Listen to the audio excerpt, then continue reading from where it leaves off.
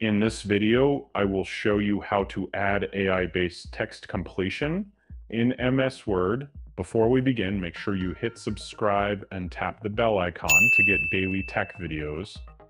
There is a third-party macro for MS Word that you can use to add AI-based text completion in MS Word.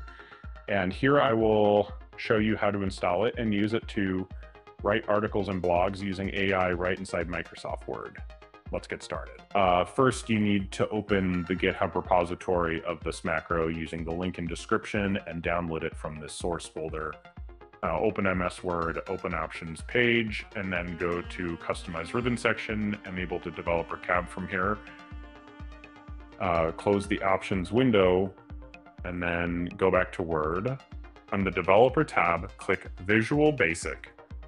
If you see this normal folder, then click on it, and then use the import option from the file menu, import the macros file that we downloaded earlier, click save, and close the Visual Basic.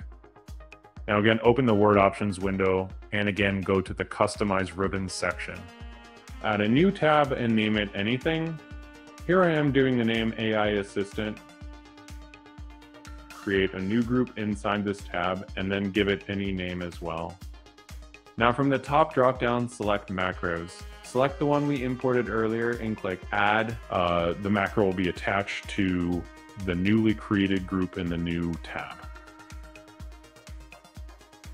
Now one last thing you have to do is create an open AI API environment.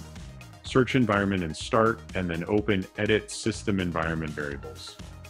Create a new environment variable with the name open AI API key as shown here. Paste your API key and then save it. Now open Word and create a new document, type a topic, and then select it. Click on the ChatGPT button that we created the new tab, and it would now auto-write the content for you. Similarly, write another topic and use the new ChatGPT button. And keep generating text and auto-completing text in Word. There you have it, ChatGPT inside MS Word. If you found this video helpful, then check out more tech videos on our channel. Thanks for watching,